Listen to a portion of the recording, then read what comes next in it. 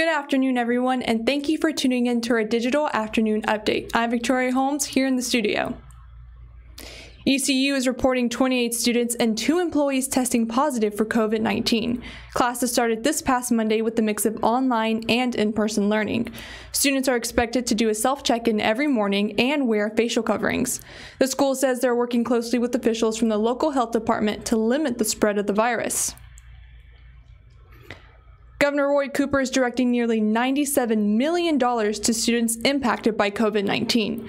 The funds will support K through 12th grade students. Governor Cooper says the funds should protect the physical and mental health of those students and bridge the gap for students with unique learning needs. A judge has ruled against North Carolina Lieutenant Governor Forrest in his lawsuit against Governor Cooper.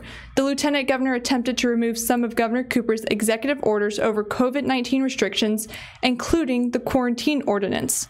For details about the case and to read the judge's decision, head over to WNCT.com. And now let's have an update from our meteorologist, Alex Wasilenko. Happy hump day, everybody. I'm your First Alert meteorologist, Alex Wasilenko, reporting from the First Alert Weather Center on, well, another typical day in eastern North Carolina featuring heat, humidity, and thunderstorm activity. That is the same chant and catchphrase we've been using over the last couple of days, and why not use it for the next couple more as we have some more showers and storms rumbling into the forecast this afternoon. Those showers and storms will be provided by a trough of low pressure and a sea breeze setting up today. The shower and thunderstorm activity will persist through the early evening. It'll fizzle out late tonight and then kick back into action by early Thursday morning as a developing area of low pressure begins to scoot up the eastern seaboard. It's not a tropical area of low pressure. Nonetheless, it will likely deliver tropical-like downpours and thunderstorm activity through much of the day on Thursday. To track all the changes in your local forecast locally or tropically, you can download that free First Alert weather app in the Google Play or Apple app stores. Your 7-day inland forecast calling for seasonably hot and humid conditions today, but check out that dive in temperatures Thursday, Friday, and into the weekend.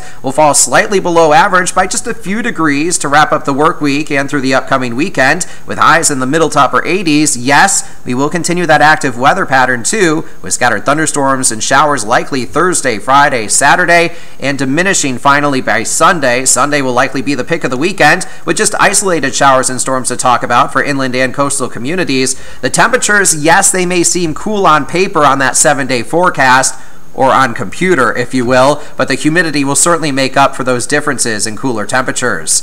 Make it a wonderful Wednesday. I'm your First Alert meteorologist, Alex Wasilenko.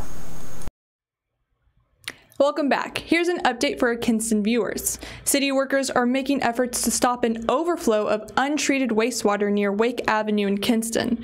The untreated wastewater leaked into a nearby water system. City officials say a cave-in on a 24-inch sewer pipe located next to the Neuse River near Wake Avenue led to the overflow. State leaders are offering an expedited reimbursement program for non-congregate sheltering. This is to keep people from spreading COVID-19 during emergency situations like hurricanes.